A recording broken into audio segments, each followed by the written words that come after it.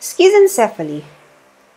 Schizencephaly comes from a Greek word which means to split. Indeed, the brain here seems to be split with a defect lined by gray matter. Unlike Porencephaly, which is due to a vascular insult, Schizencephaly results from abnormal neuronal migration.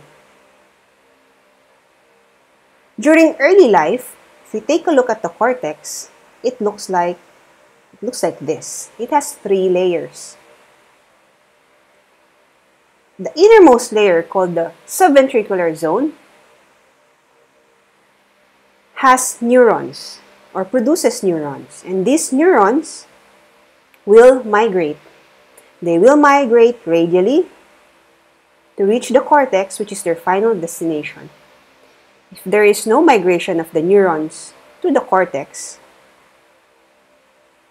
there will be no axons to be formed here, and there will be no axons to myelinate later.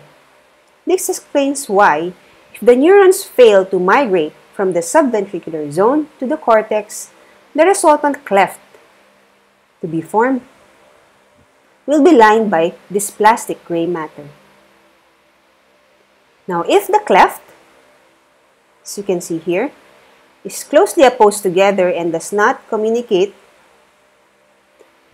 with the ventricle, this is what we call a closed-lip schizencephaly. Now, here is an example. As you can see here on the left side.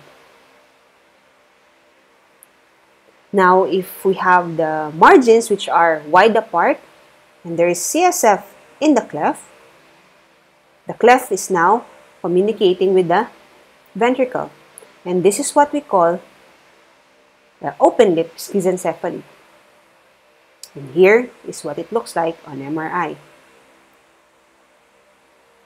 So compared to Porencephaly, the pathology is different.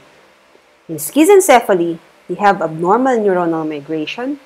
Therefore, the cleft is lined by dysplastic gray matter. So that's it. Thank you very much for listening.